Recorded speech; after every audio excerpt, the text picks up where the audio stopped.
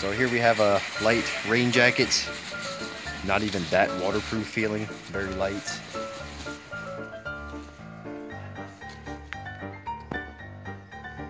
Get the price. No fucking way would I pay that much.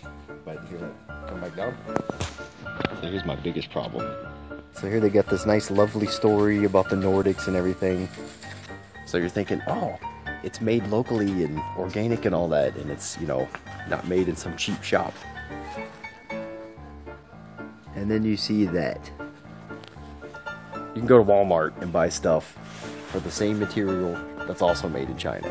So really all you're paying for is this little fox or whatever the hell it is.